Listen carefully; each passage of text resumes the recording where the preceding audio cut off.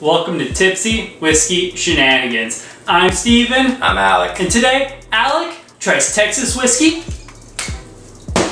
for the first time.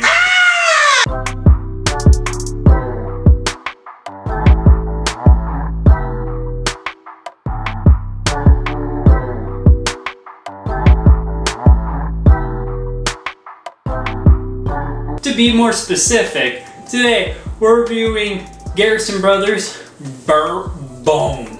Texas bourbon? Texas bourbon from Texas corn, born in high Texas.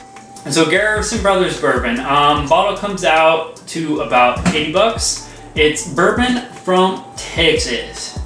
So I guess what's like the main difference between this and other American whiskey? It's bourbon from Texas. But so the climate change in Texas is that's so a big much more difference, aggressive that the aging process is wild there. Like you have a super hot summer, you can overage whiskey real quick where it becomes only wood, versus like Kentucky, things are like normal. Like it's like a little more moderate.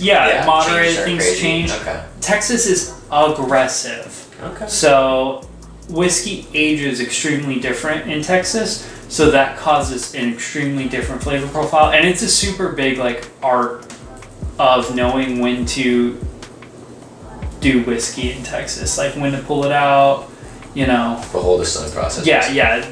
Being a Texas distiller sounds like a freaking nightmare. So that's why we just drink it. Let's go ahead and get into the nose. Let's get her. It smells like it's way more bold. Dark oak. This literally smells like wood. Dark cherries. Dark like red apples. But like this is bold. Like I'm getting like leather, tobacco, oak. Tobacco, really? Yeah, dude. Smell this and tell me it doesn't smell like a humidor. Not like the dingy like vibe of it. I can kind of see like, it. Kind of like the just the smell. Right. Well, I think that where you like usually get like a spiciness out of some whiskeys and bourbons. This has got that same feel to it, but it's different. I guess that's the tobacco. After you said spice, I'm getting a little bit of like a black pepper spice. That too for sure. But like a lot of like tobacco, leather, a little bit of dark chocolate maybe. Maybe. I think the wood is just like. But yeah, it's aggressive. This thing, this isn't sitting down and taking it easy. This is full send. Texas, full America, Texas kind of style. Alright, get this shit. Yeah. Ooh. Oh, tobacco on the taste. Yeah. That I can actually get. Tobacco, leather, cherries. There, I'm getting a lot of vanilla and honey towards the end and the finish.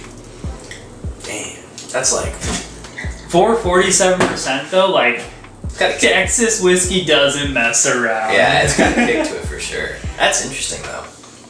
Man, that is like so different from like regular bourbon though. Just like the front-facing flavor is just. It's not anything I would expect from a classic bourbon. Yeah, oh my god, so much leather and tobacco, which usually I hate, but it's so much that it's becoming something I really like. Yeah, well I think it's a good mix of leather and tobacco. Yeah. This is like, it's crazy bold. It's out of the blue. Like, there's bourbon, and then there's Texas bourbon. Like, I feel like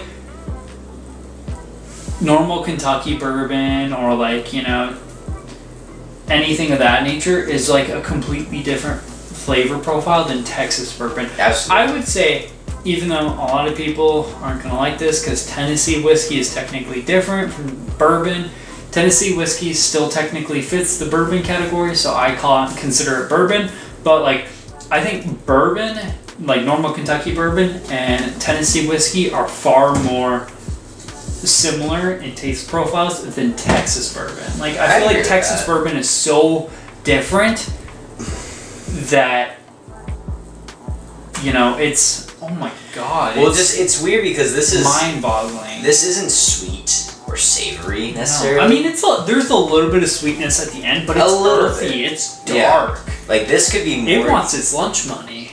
I guess, yeah. The finish is moderate. It's not super like long, everlasting, which makes sense coming out at 47. So the flavors, they hit you really freaking hard. They last there for a little bit, so it's not a short finish, but I would say it's about moderate. It kind of like, it gets you there, you're going with it, and then it kind of flows off into the ether.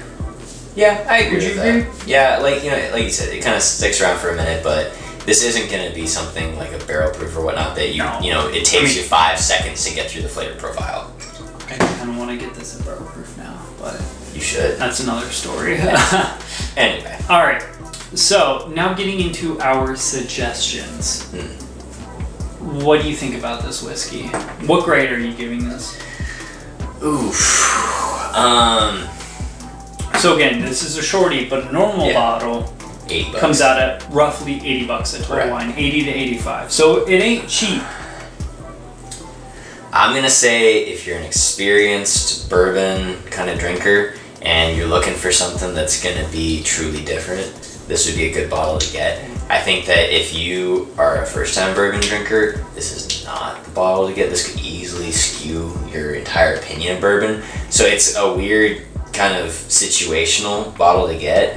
I'm gonna give it a B minus, strictly based on the price for it, because at $80, what you get is what you get, and if you haven't had a lot of bourbons before, if you are a very dedicated flavor profile of the sweeter or the more savory or anything that's in like the regular bourbon profile, this is just out of nowhere. So it's just a big hit or miss. I think it's just not safe. Yeah. As far as what you're getting out of your money. So B minus. I personally give it. I'm gonna go B minus as well. Yeah. I hate agreeing with you, but I agree for very similar reasoning. As this is an aggressive bottle. It is super challenging, which I love. Yeah, I think this is a wonderful whiskey, and if you haven't tried any sort of Texas whiskey previously, definitely go out and try it, because it's a new category.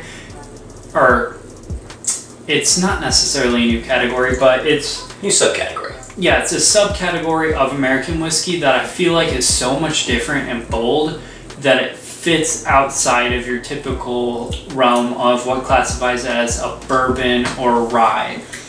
Yes, this is bourbon. I'm not gonna lie. It's obviously, it says bourbon. Legally, they can't write that on the bottle without it. But it's so much different than your typical bourbon that it fills its own category, and it's something to definitely look into. But if you're starting off, don't look into Texas whiskey. Or Texas whiskey at all. Yeah. It's super duper aggressive. If you are just like, if you're in it and you haven't tried Texas whiskey, you should do so. It's expensive because, well, it's kind of one of those like Steve's got here, the shorty bottle, $50. That I think is not a bad idea, especially just for a taster. Yeah, to start off, definitely get the shorty. Like, the price difference isn't much, but like, you can't go wrong. It's a great bottle for challenging, not everyday drinking, but like when I want an aggressive bottle that's not barrel proof, Texas whiskey all the way. Yeah. He thinks he's gonna take that home. He ain't. You don't even know I have it. But yeah, do us a favor, go out and buy some Texas whiskey if you're into whiskey already.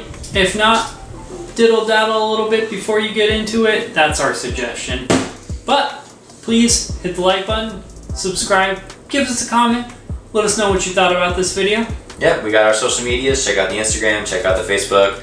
You'll probably find us somewhere, anywhere. Give us the like, support us. We thank you. And in the meantime, let's take us back to the cattle ranch. Cheers.